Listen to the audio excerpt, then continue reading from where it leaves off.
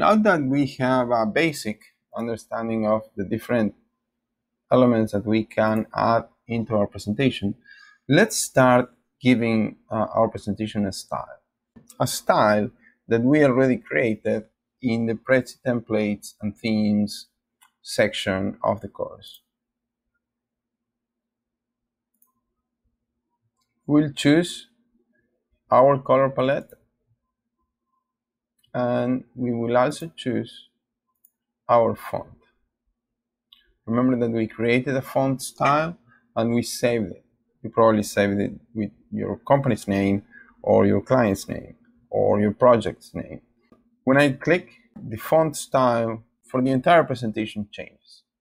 Now for the course, Gregorio created for me a very cool background to use in our main cover. Refer back to the lesson on Prezi background, where you will find resources, ideas, and easy ways to create your background if you need one. So on style, click on background, and we will choose upload image.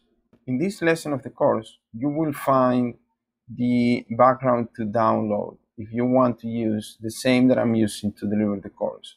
But again, you can go back to the Prezi background lesson and you will find a lot of ideas to create different backgrounds. Now that we added the background, we notice a couple of things. One is that we have a clear background and the text is not visible. And the other is that the topics are sort of hard in the eye and not matching the background style. So we are going to go again to style, click on shape and layout configuration, and choose the hexagons. With the hexagons, we can match parts of the background to make our topics fit in a more elegant way.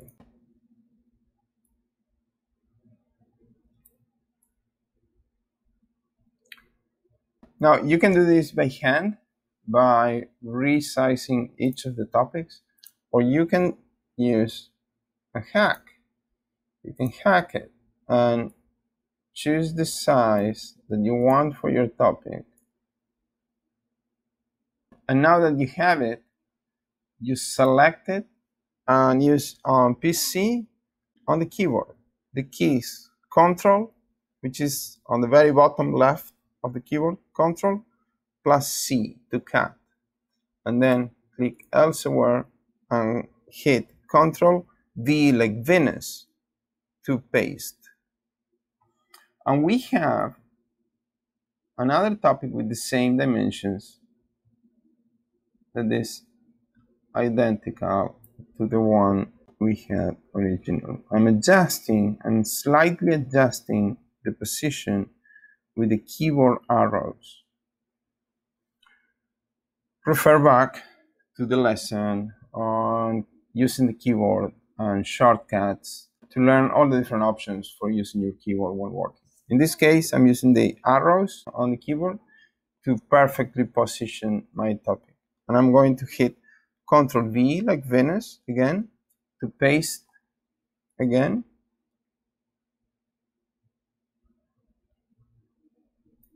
And again.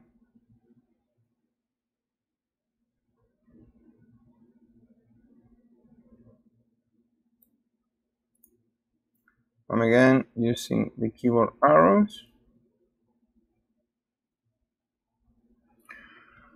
And there you have a first styling and layout proposal for the presentation.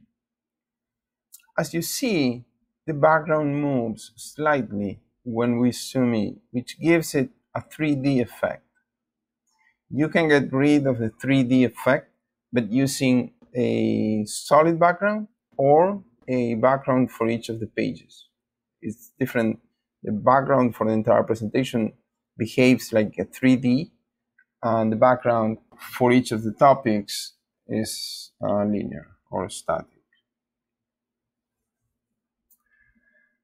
Still on the topic of style, we still have to deal with this text, but we will get to the text lesson just in a moment. For now, we are going to just choose a color based always on the scheme that is visible.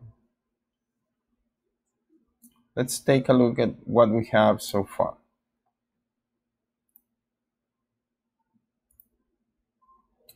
Do you see these orange hexagons?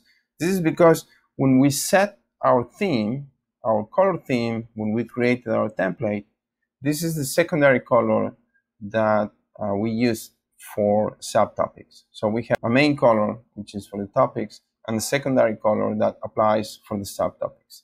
And this is what we have. So far, so good. We already have something that is resembling to a presentation, and it's been pretty easy, pretty straightforward. Let's keep going with the course, and our next lesson is on text.